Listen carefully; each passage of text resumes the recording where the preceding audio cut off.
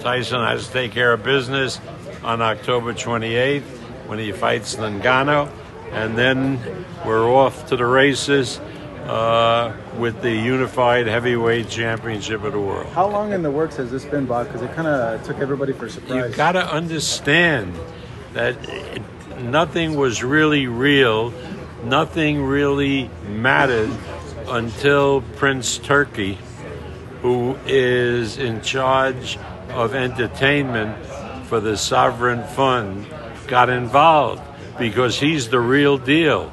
Everybody else had to go to him for the money. So whatever they were promising, whether it was skill challenge or everything, it was baloney. Because not baloney, but he had to put the money up.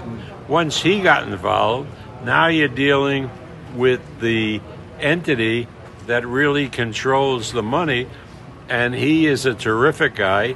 We've had a great experience, both ourselves and Frank Warren's Queensberry, dealing with Prince Turkey, and we look forward to this great heavyweight championship fight, which will take place sometime this winter.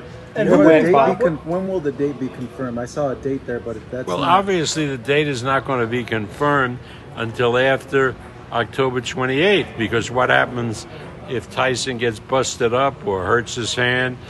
But when that fight is over, and everybody, Usyk I know is coming there for that fight, then an announcement will be made of the actual date for that fight.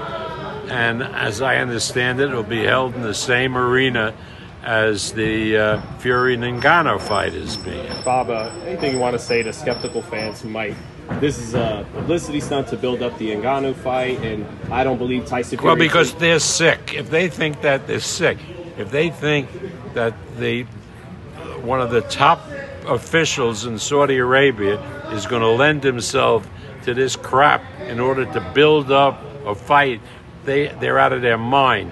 I mean, that's when maybe boxing promoters over here did, but not at that level. What made the difference this time? What made the difference this time? I know there was a big issue with the splits and the money. There was no issue with the guy who, when you made a contract with him, he sent a deposit, and the fighters were confident that whatever number he threw out and they accepted, they would get paid that money. I mean, again, it was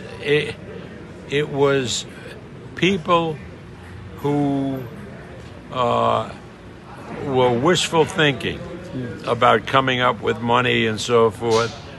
But finally, the entity that really has the money was talking, and again, everybody has to listen.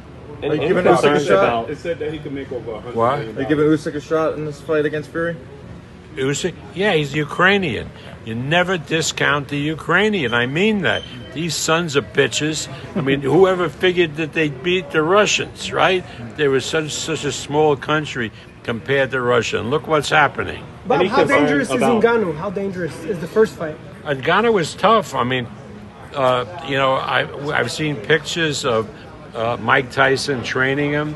Derek Harmon, who's with Top Rank, has been over at the gym, and he says the guy, obviously doesn't have complete boxing skills, but when he hits somebody, it's like nobody else. I mean, he's really concussive power. Any concern for the kind of physical shape Fury's in right now? He doesn't look like the kind of shape he was in for the Wilder fight. That was at the press conference.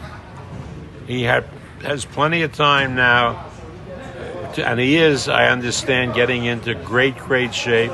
So the Fury that you're going to see on October 28th will be in tremendous physical shape. So maybe not as much as he'll end up being when he fights Usyk, but in great shape. Hey, Bob, they said Tyson Fury is set to make over $100 million. How true is that?